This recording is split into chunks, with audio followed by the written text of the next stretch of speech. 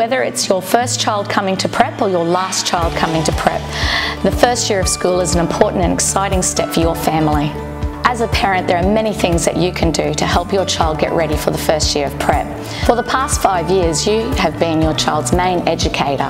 Now it's time for them to extend on their skill set, and that is what the first year of prep will offer your child. As a parent, it's really important to help your child build on their resilience and their sense of being a participant in a community. In order to promote resilience in your child needs to learn how to regulate their emotions. Things will happen in a community of prep, and your child will need to learn the skills in order to solve certain situations independently or with the assistance of their teacher. It's okay to be angry, it's okay to be sad. What's important is being able to move through those emotions and have a positive day. As a parent, I know it's hard to watch your child take a risk.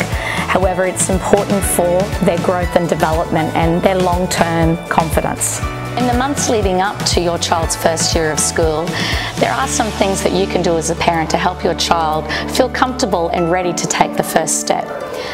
Driving past the school, walking through the school, having your child meet their new classroom teacher, and possibly getting a photo of your child with their new teacher.